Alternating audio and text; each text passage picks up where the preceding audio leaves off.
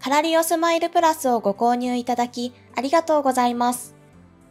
この動画では、すでにマイエプソンにご入会いただいている方向けに、カラリオスマイルプラスの登録方法についてご説明いたします。登録を進めるにあたり、こちらの2点をご用意ください。1点目はご購入いただいたカラリオスマイルプラス、2点目にプリンター本体の製造番号をメモしてください。保証書もしくはプリンターの内部に記載がございます。まずはマイエプソン会員のトップページへ。すでにマイエプソン会員の方はこちらから製品登録を実施してください。お持ちのプリンターの製品型番を入力してください。製品型番は個装箱や本体正面やマニュアルなどに記載があるので、わからない場合はいずれかをご確認ください。検索するをクリック。製品選択後、次ページへ進むをクリック。次に、事前に準備いただいていた製造番号を入力してください。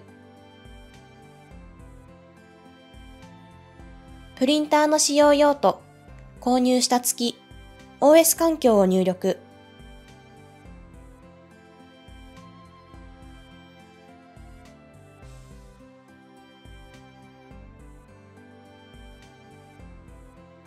カラリオスマイルプラスを購入しているを選択してください。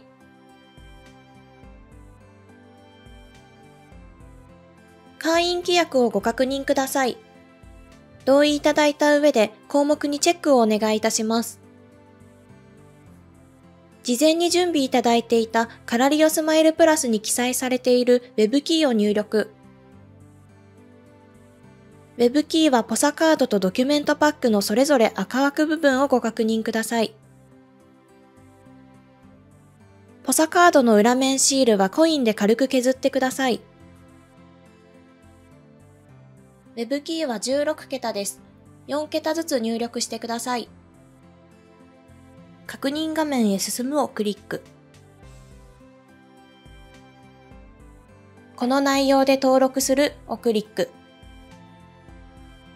任意でアンケートのご入力にご協力ください。